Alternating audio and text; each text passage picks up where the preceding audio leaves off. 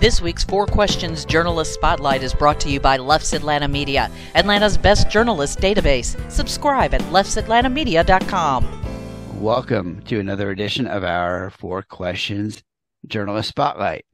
We are talking with Mike Jordan today, who is recently started a new position at the Atlanta Journal-Constitution. So we're going to talk about that. We're going to talk about a little bit about some of the other things that he's doing for other publications and other writings. And don't let me forget to talk about why you're wearing that T-shirt, at least why I think you're wearing that T-shirt. We'll talk about that. And then I'm going to ask you what's the coolest thing about Mike. So we'll start with that. All right. Good morning. Thanks, Mike.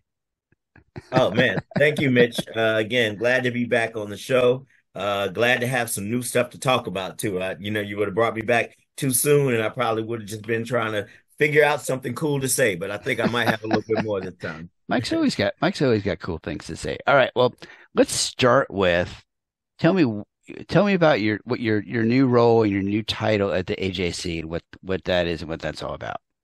Yeah, thanks for asking. My new role is senior editor over Black culture reporting at the AJC, and that is a team that is being built into standalone brand. In some places you would call them verticals. Folks would use that term. At the AJC, we've been calling it a franchise, but it is its own brand that we are creating, where we will cover Black culture, of course, from Atlanta. So, locally, but the fact that Atlanta's culture is, very regional just in general, and that we import and export culture globally. I mean, we can cover Black culture on all three levels: local, national, international. But we're definitely going to expand slowly out from the city into the region. And what I mean by covering Black culture was actually a question I asked everyone during the recruiting process when they reached out to me, was what that meant to the AJC. And, it's an opportunity for the newspaper to speak to a demographic, a very large demographic in Atlanta, and to hear from that audience as well about, things that are going on beneath the surface or outside of the usual sort of focus area of breaking news, and some of those areas where you just might have a Black person or something that affects the Black community. This is an opportunity to get a little bit deeper into those stories, to find more of them, and to also deliver them in new ways, not just in the storytelling that you might find in online articles, printed paper articles, which of course the AJC still prints daily. I've heard that. Yeah, they're using every single day. You have this new technology. It's like called paper or something like that it comes out. Yeah, you can touch it. It's tactile, man. It's amazing. That is so cool. I think that's going to take off. Yeah, man, we'll see. Hey, look, it's definitely driving some revenue. So no one's going to say, let's put this stuff away. Take those checks. But, that's right. Also, again, we're doing events. We've been having movie screenings for kind of classic Black culture films, and we've got a few more of those lined up. One in June, actually, June 25th at Plaza Theater to see Love and Basketball, classic movie. So, we're doing fun things like that. So it's reaching out to the audience, letting the audience reach us, but showing them that we are going to show up in ways that maybe the AJC hadn't focused in so much on these stories and on the community and on the culture that comes out of this community. So food and beverage, music, theater, anything, all of that and more. You're hitting it exactly. We will definitely do food coverage. We will have entertainment, of course. I mean, the city, not just with all of the great film stuff going on, but music business here. I mean, we just lost, sadly, Rico Wade, who is responsible for discovering Outkast. And he put that entire movement of Southern hip hop from Atlanta on the global map. So, I mean, these are stories that, in order to cover them correctly, you need to really focus in. And it's one thing to say Rico Wade passed, but it's another thing to really talk to all the people and go into all of the ways and means that he did change that culture. But yeah, we'll do all sorts of areas of coverage. We're going to talk about events. We're, of course, going to look at politics. We're, of course, going to look at health and how that's intertwined with culture. So every single thing, that's my point of view, is there is no area of coverage that Black culture does not touch and interact with. So we will go everywhere and do everything. Yeah, I mean, you mentioned health. I mean, that's I had when I didn't initially think about that, but absolutely, I see so many stories about rural health issues versus urban and black mortality, black women Maternal mortality. mortality rate, child mortality rates. Uh, issue. I have a doctor who's in Noonan who is black, and he treats, he has really insights on, some of the issues he hits when he's treating black patients, when he's talking to black patients. So that's huge. Yeah, that's a good one. I'm glad you guys are touching that too. So does the team overlap with the other teams at the AJs, like, the reporters who cover health or entertainment, that kind of thing? It's kind of a back and forth a little bit. Well, it's inclusive of those folks. So we do have contributors who are directly under other managers and editors on other teams. So yes, we do interact with health. And what we'll do is we'll pick up some of those stories again. We had Maurice Garland, who's a long time, very respected culture journalist, did a lot of hip hop stuff, but has gone beyond that. But he's really leaned into health coverage as well. And what we're doing is, of course, not just covering it and saying, these are things that you do hear about, the high maternal mortality rates, the hypertension, the diabetes, all of these things, environmental racism in some ways. Those are those stories. But the other side of that is, well, how do we address them? And culturally, are there ways that can motivate people to kind of come in and make changes in their life, health oriented, and move into healthier spaces, healthier frames of mind, healthier bodies. So we have folks like him who are freelance, but we also have folks from the business team. Mirtha Donistorg contributes to our team quite often. We have entertainment reporters like Deasia Page and Gavin Godfrey, who are, very well known and highly respected for their coverage of music and culture and entertainment. And then we let some of those other teams borrow our folks. Actually, this weekend, one of our reporters, Christopher Daniel, is helping out with the entertainment team to cover Shaky Knees. So, we all work together. I work with food, of course, a lot. I've written about Keith Lee for the AJC, and I'm not on the food team. I lead Right, another right. team. So all of those things, we're working together because these are stories that we share as a news organization. Yeah, Mirtha's her stuff is great. I really like her focus on Black entrepreneurship and the Black business community, small businesses. I mean, I think that's been a great addition to what the paper's been covering since she joined, I guess last year, maybe, I think is when she started, something like that. Mhm. So are you still writing for other publications too when in your free time? No, not really. I mean, I'm definitely there are opportunities to do partnerships. When I first joined, there was a story left over from my time being a consistent freelancer at eater.com. Was basically ready to run.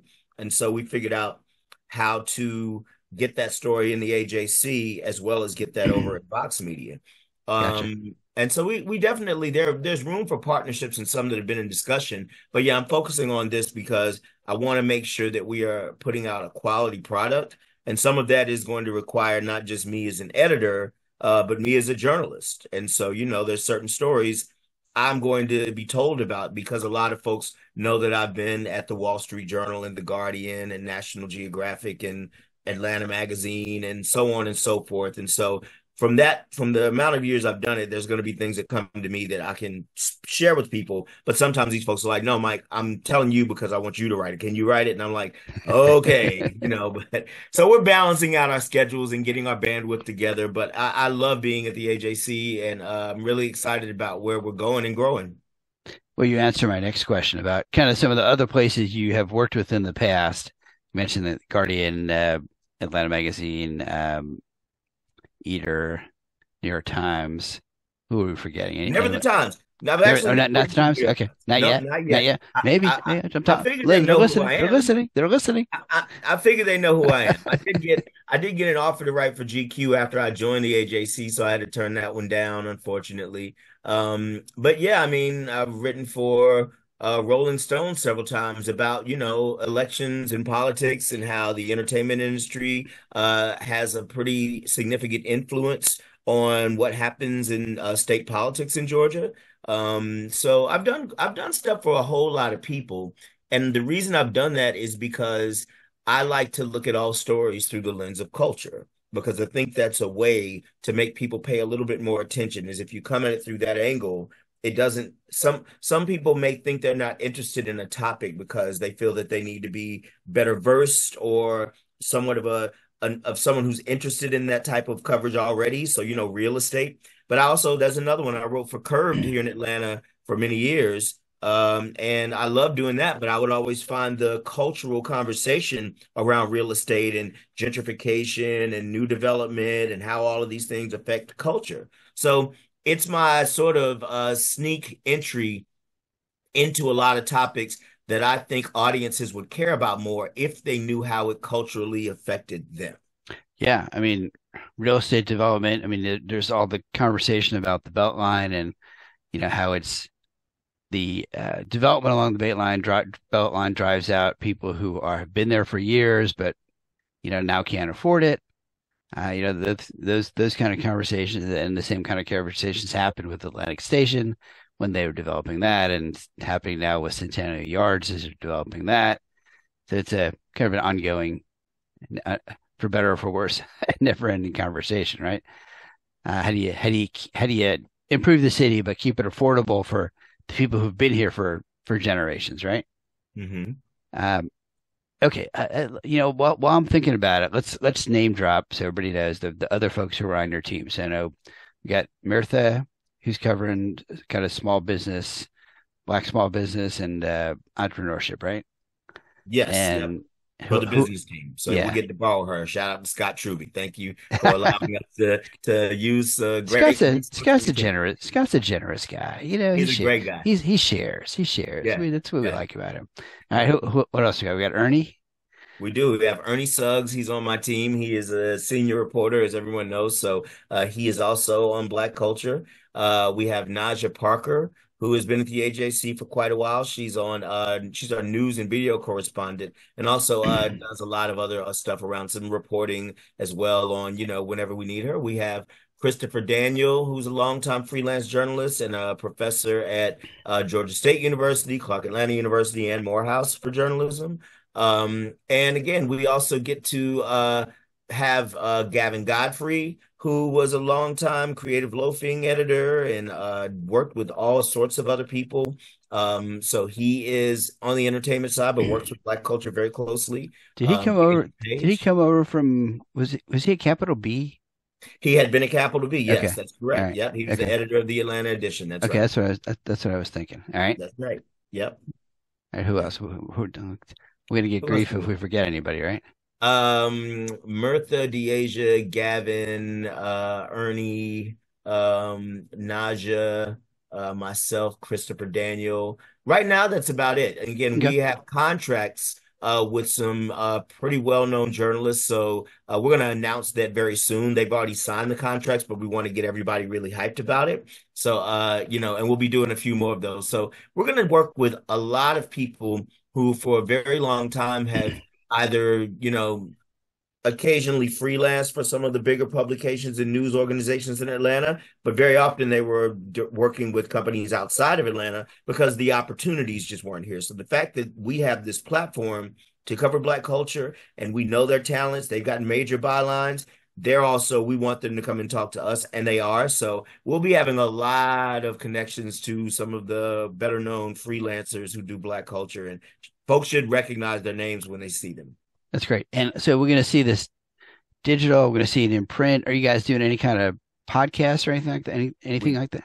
Absolutely are. The reason why that hasn't been as frequent as of yet is because the AJC has also been hiring like crazy. So we had to get our video team up to the level in which they can handle all of this stuff we're going to be doing. Right. So the team is growing very rapidly. We've hired a bunch of producers, executive producers, and everything. So look for that for sure. That's a major part of our strategy of how we're going to get out there and get those stories. And, some stories just do better with video. And, in a city like Atlanta that's so visual, that has so much color and vibrancy and the tree canopy and the traffic, even like all of it, you got to see it sometimes to understand it. And so you got to have podcast and video. Yeah, and you got to hear them. You're talking music. You want to be able to play the music, right? 1,000%. Yeah. Yeah. You know, All it's a right. lot So, of conversation about, how there's a rap battle going on. It's from Toronto, Canada, but that whole kind of like beef, quote unquote, that they have is actually it originated from some Atlanta things. So, we're tied to everything. And so those little nuances is what makes this job really cool and, making those connections for people who might have been like, oh, I didn't know that. all right. So, is there a topic or a story that's got coming up that you want to give people a heads up? Hey, we really want to cover this. Maybe not necessarily something you've already got written, but something you got kind of on your radar, thinking, I want to cover that. Yes. Probably so many, right? No, well, there are many. That's the other good thing about this job. One of many good things is we will not run out of stories in Atlanta. We will That's not. We true. will have stories. So, but one area that we are going to be leaning into is fashion.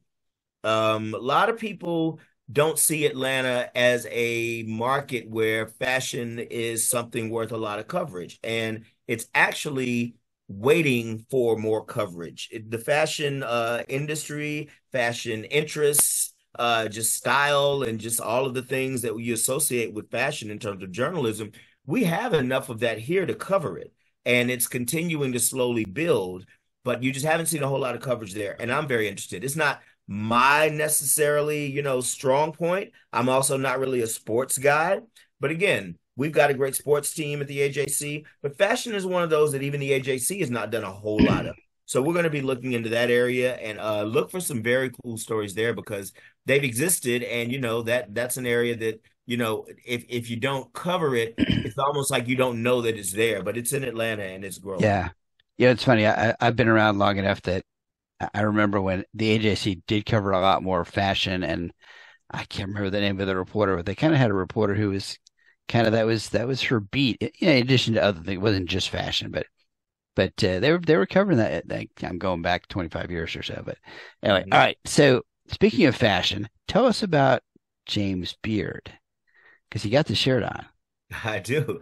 Yes, I found out just a few days ago on the 30th of April that I have been named a finalist for the second year in a row for a James Beard Foundation Award for media.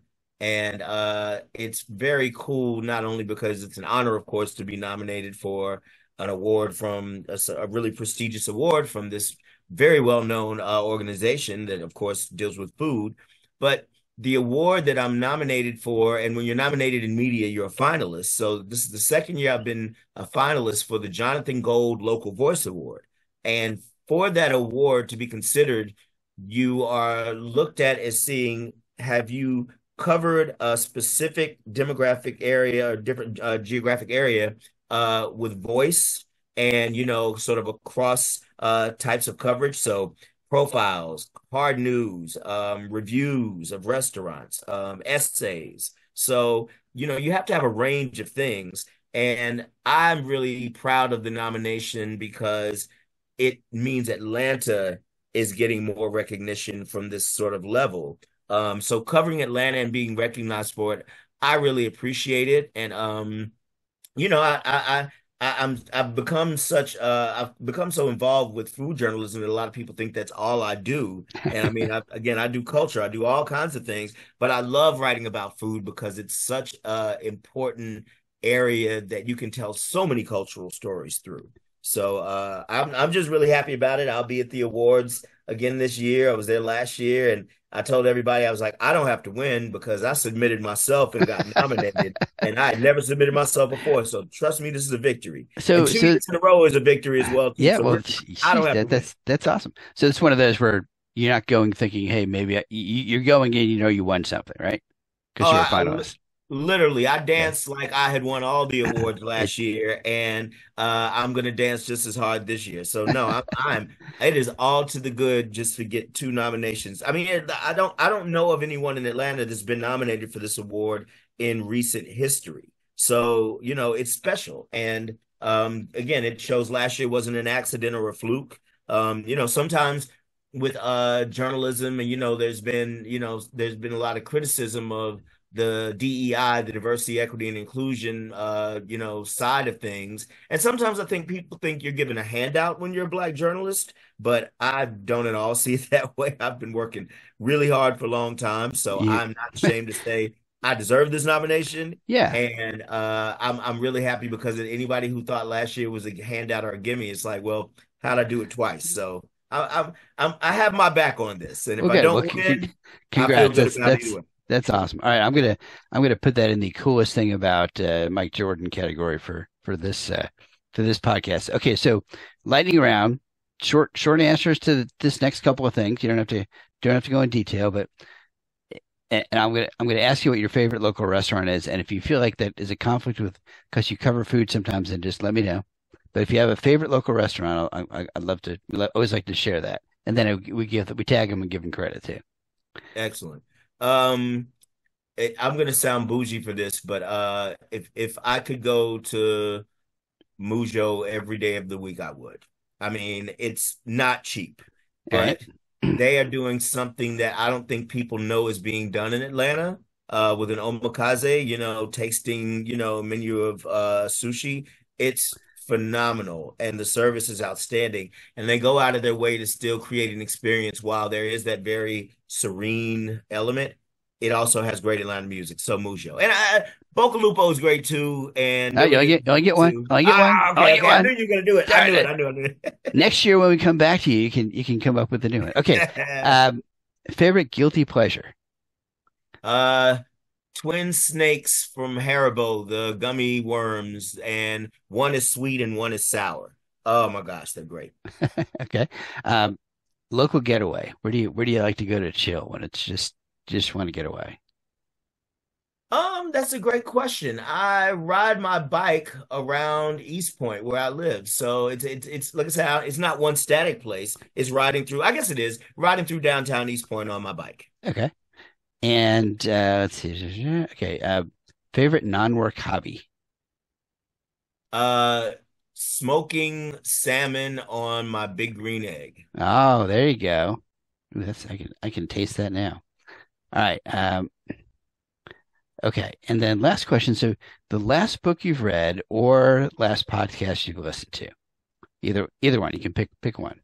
Okay. I would say that was likely Reveal, the podcast from the Center for American Investigative Journalism, but Reveal, they played on NPR all the time.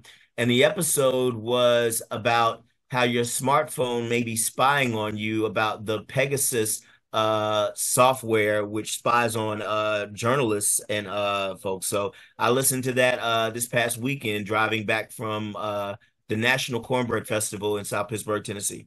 Wait, National Cornbread Festival? How come I didn't know about that? Everyone says that. I'll give you a tip. They should have more cornbread to be the National Cornbread Festival. Oh, right. So it's good. It's cool. But we need them to get a little bit more cornbread if they're going to go all out. Because everybody always gets hyped when I tell them I go. And I go annually. My family's from that area. So, but yeah, I listened to that podcast on the way back, 2-hour drive. Stone Mountain used to do a chili fest. And they always have cornbread kind of along with the chili. I don't know if they still do that or not. You need, if you don't have cornbread, you better have some good oyster crackers, but I'll leave that kind of debate to somebody else. That could start a whole war in here. I think I need to talk to Lagaya at the paper and see if she wants to put together a special section on cornbread in Atlanta. And chili? Okay. Cornbread and chili. All right, that'll be another podcast. All right. Mike, thank you so much for taking some time. We've been talking with Mike Jordan with the Atlanta Journal-Constitution. Thank you. As always, you can get our archive of all of these podcasts on YouTube in the video version, and then Apple Podcasts or Amazon or iHeartMedia, wherever you want to find the audio version as well. And let's see, check out Mike's work in the AJC. And if you want to get access to our Left's Atlanta Media database, go to left'satlantamedia.com and make sure you click subscribe if you're watching this on YouTube or wherever you're listening to it. And we will see you all in 2 weeks. Thanks, Mike.